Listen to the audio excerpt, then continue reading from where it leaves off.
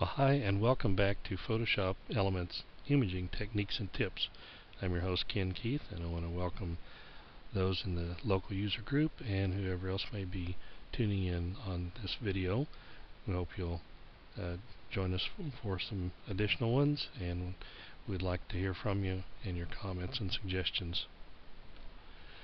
Well, when you make a montage, an important thing that can really make a difference in making that one convincing would be shadows. For example, you always wanted to, I don't know, go to China and get your picture taken in front of the Great Wall. Well, so if you find a picture of the Great Wall and there's a picture somewhere of yourself and you drag it into that, and you want to make sure that the lighting from all aspects is right, and then you're going to, unless you're leaning against the wall, even then you're going to cast a shadow on it. So let's see if we can do something to make a more convincing montage by correctly orienting shadows in montages. So let's get right to that.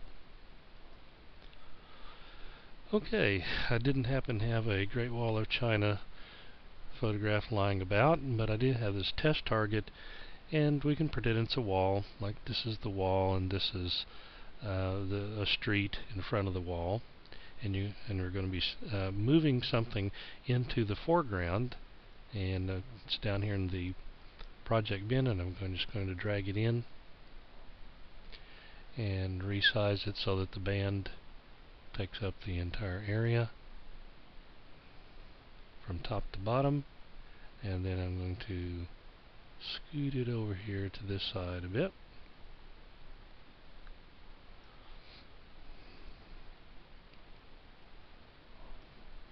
And click OK. Well, from the lighting here, it actually had several lighting sources, but the main one is over toward the middle and a little bit left of center, and you can see that from the highlights here on the watch that that the predominant light is over here on the left side. So we're going to bring a shadow out over here and make it go down here and then back up at the wall as it would if it were actually in the foreground. Now to do that, I'm going to control click on this thumbnail, and you see the little marching ants, so that has been loaded as a selection. And then I'm going to feather that selection a bit. 5 pixel radius is about okay. Alright. And then I'm going to go up to Layer, New Layer. And just to keep track of things, I'm just going to call it Watch Shadow.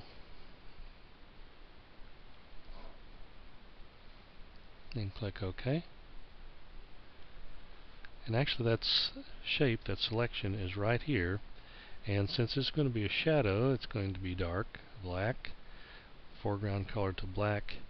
And now that we're be sure that the watch shadow layer is highlighted, press the Alt and the backspace key, and you see that it's filled in the shape of the watch.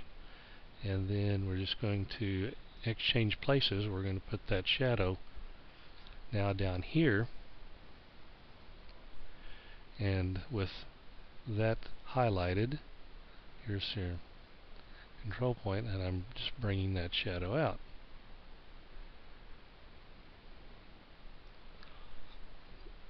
Alright. Well, obviously, if it were actually in the foreground here, the shadow would not be like this. And we're also going to lower the opacity and soften that shadow, but we're going to do that last. So once again, make sure that your shadow layer is highlighted, and then I'm going to take the rectangular marquee tool, and I'm going to basically lop off the shadow part of the band, or make a selection there.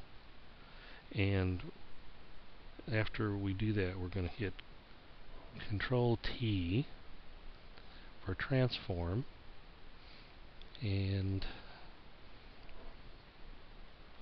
holding down the Control key, I'm grabbing these bounding box handles and I'm skewing that in this direction. Of course, a lot of it's hidden, but you see, if the light were coming here, this would be at a diagonal. I'll click OK there. And now we'll go back and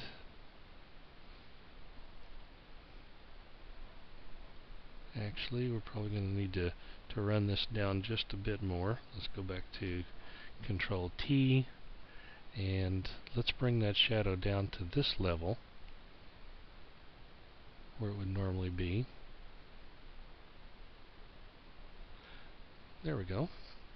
And let's get him over just a bit into there, and click OK. And now we can go ahead and take our rectangular marquee tool,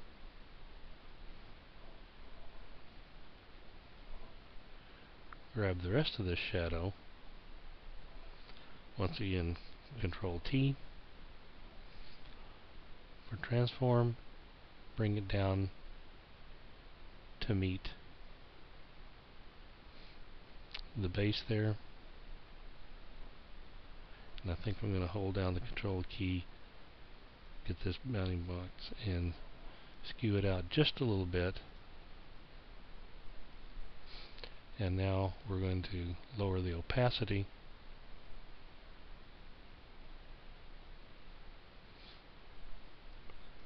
of that shadow. Right. That shadow is now down here, and we're going to need to go back in since it no longer reaches the top, and this does. If this were truncated, that would be okay, but since it isn't, we'll go ahead, make a selection of that, Control T again. I'm going to get this handle in the middle here and bring it all the way up. And now we have a much more realistic shadow. You can play with the opacities of these things. If you wanted to put a little blur on it, you could. But now the orientation is correct. It looks like the shadow ran along here on the horizontal surface and then back up here on the vertical surface. So play around, put yourself against a wall or on a street corner somewhere, montage it, have a lot of fun with this. This is a little more complex than we've seen before, but it's a lot of fun to play with. Have a great week, and I'll be talking to you in our next tutorial. Take care.